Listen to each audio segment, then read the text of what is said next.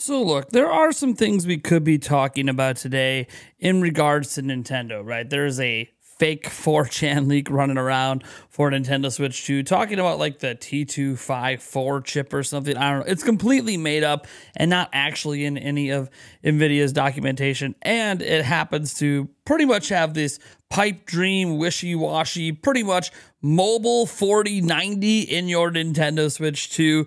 Kind of a crazy out there thing, pipe dreamy, that some people are talking about today, but I don't really want to talk about that because look, it's 4chan and it's so pipe dreamy that it's clearly fake. But there are other things being talked about today as well, such as the fact that, hey, Thousand Year Door has its frame rate halved from the original release. It's running at 30 FPS, not 60 FPS. And while it includes a number of impressive things, it doesn't have anti-aliasing, and we might bring that up in a moment.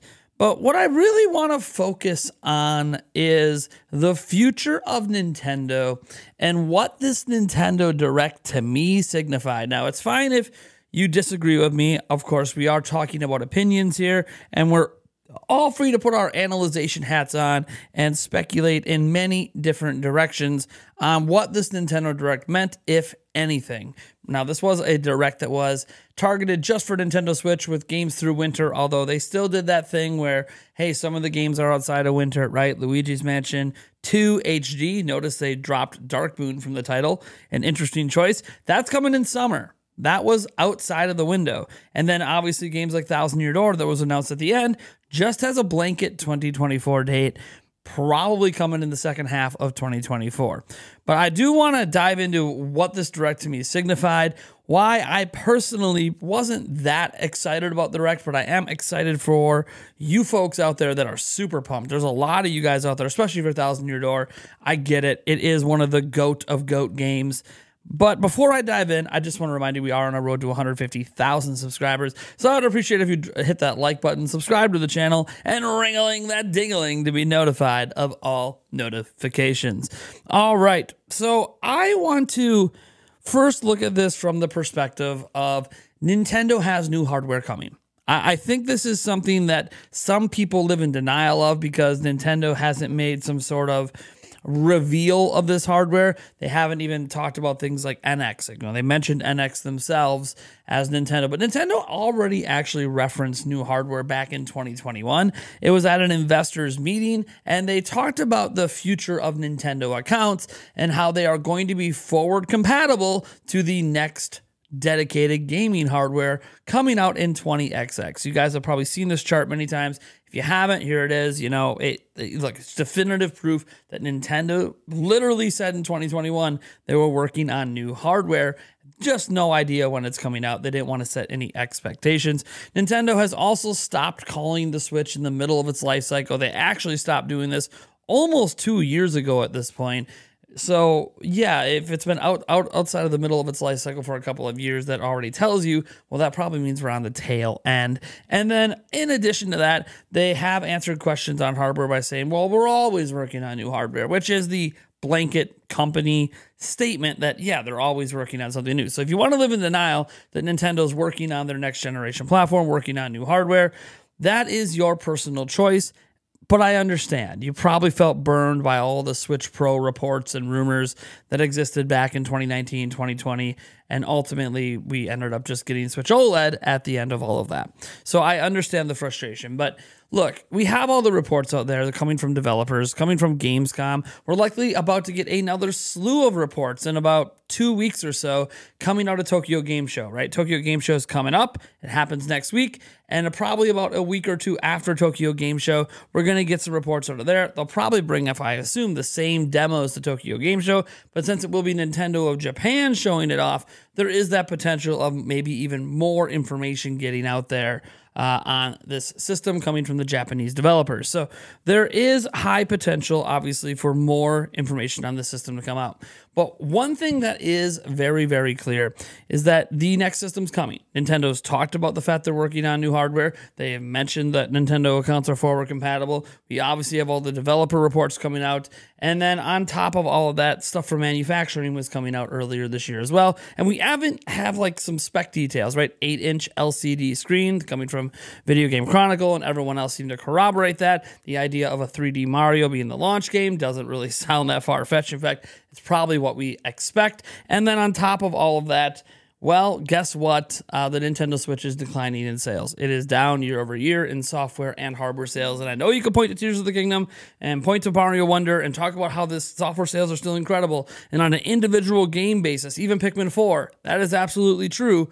Overall, software sales are down year over year. This is just a fact. It's not something I'm pulling out of a rabbit. You can look at Nintendo's financial reports for yourself to verify. Yeah, sales are down year over year. So what does this really mean? It means that Nintendo's transitioning, right? They're planning to release some piece of new hardware, whether you want to call it another mid-gen refresh that we never got, or you want to call it their next generation system. They're going to be transitioning to something more powerful and something different at some point in 2024. And to me, that's what this Nintendo Direct signified. This is the first Nintendo Direct that I could find. I went back through the entire Switch era of Directs even, and then a little bit before. So some of the Wii U era, bit of the 3DS.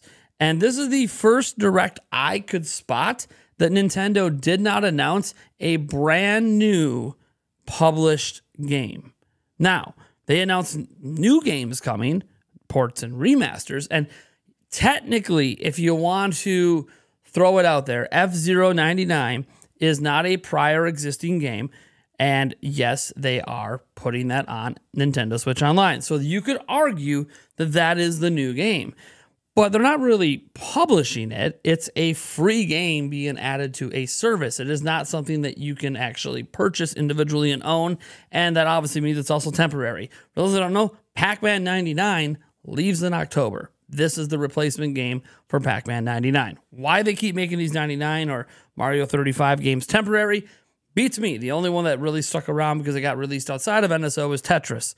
It's whatever. The point is that there wasn't a new published game that we could purchase coming from Nintendo outside of, yes, the Super Peach game. But again, they announced that, the Super Peach game. Why do I call it? It's got a name now. Princess Peach Showtime, right? That game, by the way, looks incredible. Can we just talk about that for a hot minute? Man, Princess Peach Showtime looks way better than I ever expected it to. It still sort of gives me vibes of like a Yoshi Woolly World sort of game in that it's probably going to be fairly easy, but also extremely fun. And I can't wait to dive into that one. But again, it's more of a side dish. I wouldn't really call that a, AAA game from Nintendo. So when we're looking at this, and by the way, that was announced in June, so that wasn't a new announcement. The title was a new announcement, but the game itself existing, that was announced back in June. Mario Wonder made a brief appearance in a sizzle reel, again, announced back in June. There wasn't anything new announced in this one, which is weird because Nintendo typically announced 2 brand new games every September, and they didn't do that this time. Instead, they announced more ports and remasters. And look, for me personally, I don't really replay a lot of games. I beat the hell out of Thousand Year Door back in the day. In fact, I think I've beaten that game like 3 times. It's literally one of, I'm going to be honest, it's one of the top 10 games Nintendo's ever made. Like I'm going to be frank. The game's utterly amazing. And I am so happy for not only people that do replay games, I'm so excited for people that get to deep dive into this game again, that are really excited for it. And yeah, visually it looks great. I'm also excited for people that are going to play it for the first time. All the Paper Mario fans that really came on from the Wii on forward, I'm excited that they're going to get to experience this for the first time. I fully suspect this game to sell 2.5 million, maybe more. We'll have to wait and see. Depends on when it releases and what else is releasing around the same time, because again, we don't know. It's just sometime next year. I am excited for that game existing. I'm not excited for it personally. And if you eliminate an excitement for that, what am I left with? Well, maybe the most exciting new announcement was actually Unicorn Overlord, and that wasn't from Nintendo. It's a third-party game, but Unicorn Overlord to me looks absolutely fantastic. If you don't even remember what that game is, it's probably just because you remember this game that at first reminded you of Fire Emblem, and it like looked really, really good, but you don't remember the name because the name doesn't seem to line up with what you were watching. Like, why the hell is this game called Unicorn Overlord? I don't know. It's one of those things you probably have to play the game to understand the context of the title.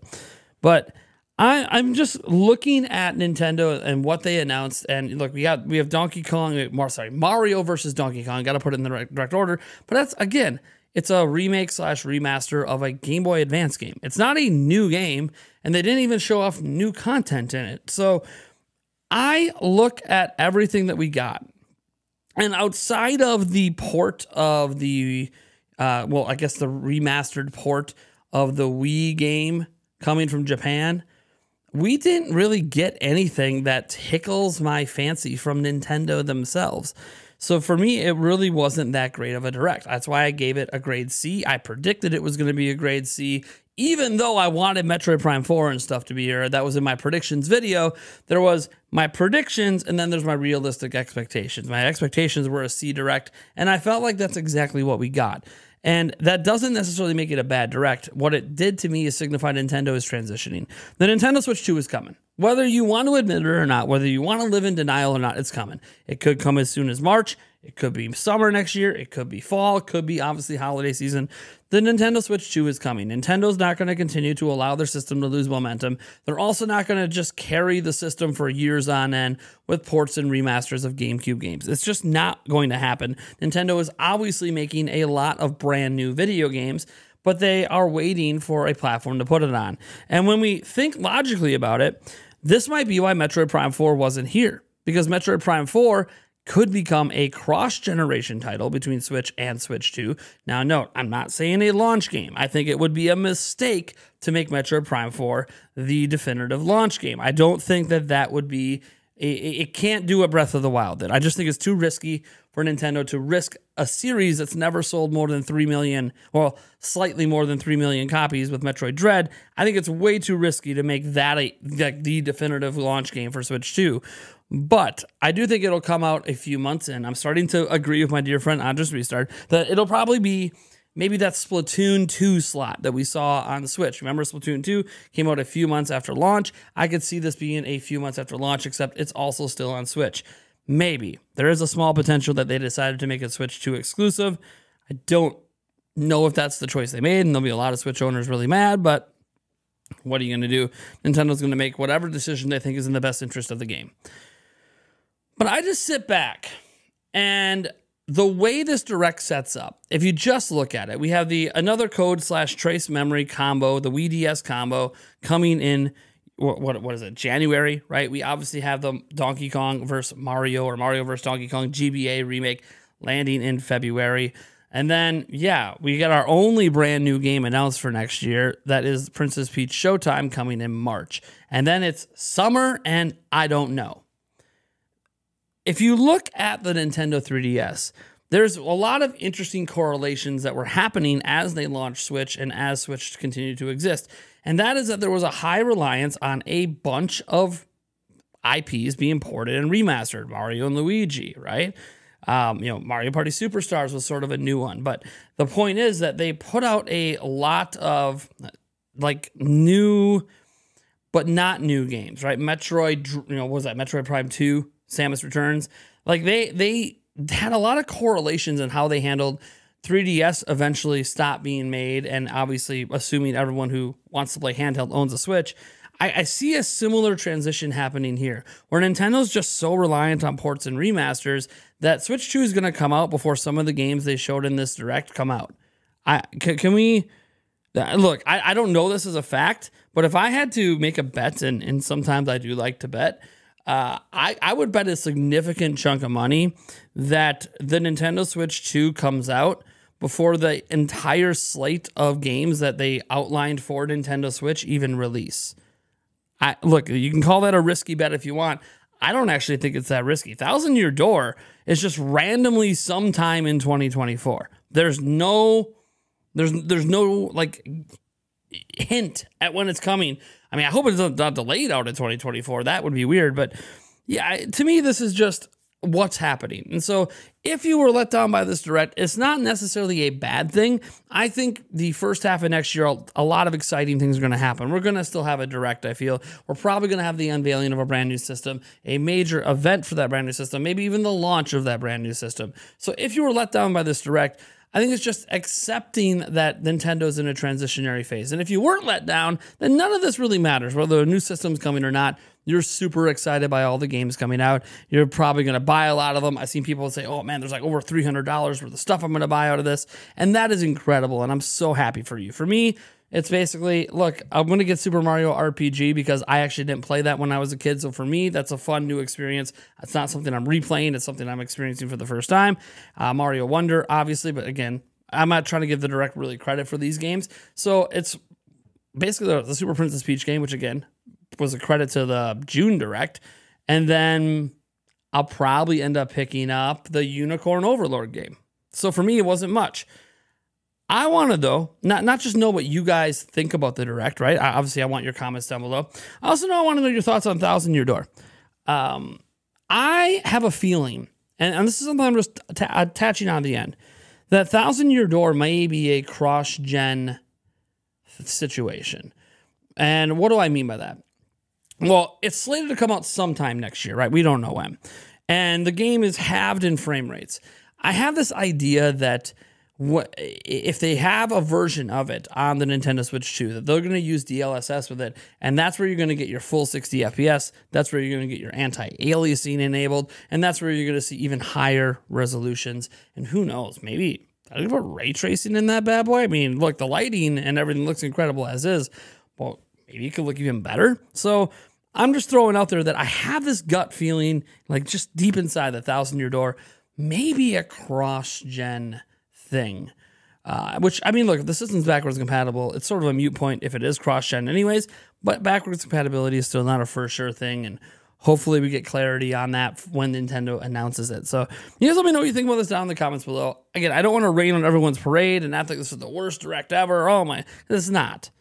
I just wanted to have this conversation on, even though I was a little disappointed, and some of you guys might have been even more disappointed, that it's not necessarily a bad thing, because something's coming, and this Direct, to me, was like the nail in the coffin that, yeah, Switch's time's coming to an end, and that next thing's coming much sooner than many of us expected. I am Nathaniel Rovajance from Nintendo Prime, and I'll catch you in the next video.